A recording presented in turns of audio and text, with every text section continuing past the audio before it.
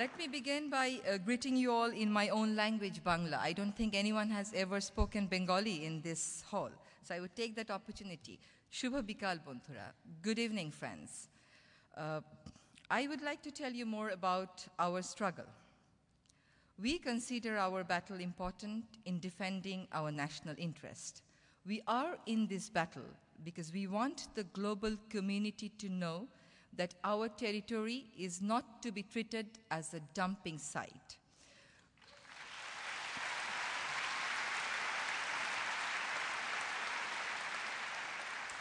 We wanted to remind our government of its legal obligations to protect its territory, the people, and the environment from the curse of such unregulated dumping and havoc of pollution.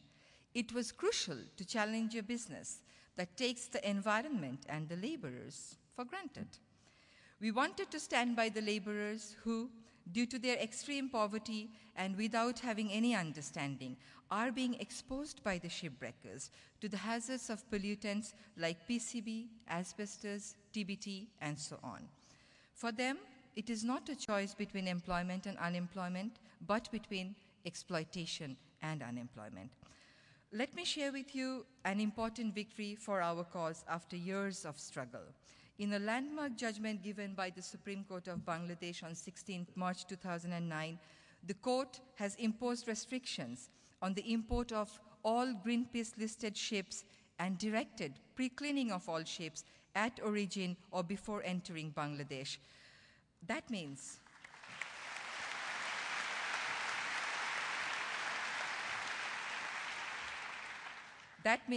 that now no ship that contains pollutants or contaminants can enter my country, Bangladesh.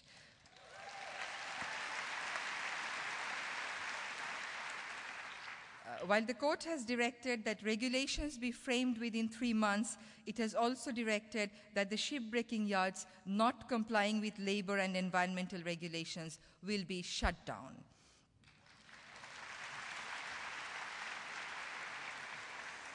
As the first Bangladeshi Goldman Prize recipient, I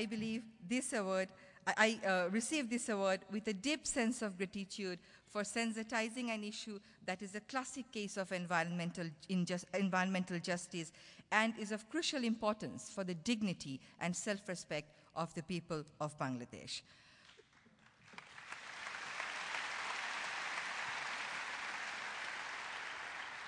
While I thank the Goldman Foundation for choosing me for this prestigious award, I must admit that the credit of this achievement goes equally to all my colleagues at BELA and to all our friends and allies at home and abroad. Let all our dreams for dignified life and a safe world come true. Thank you, Mr. Goldman. Thanks to the Goldman Foundation, and thank you, San Francisco.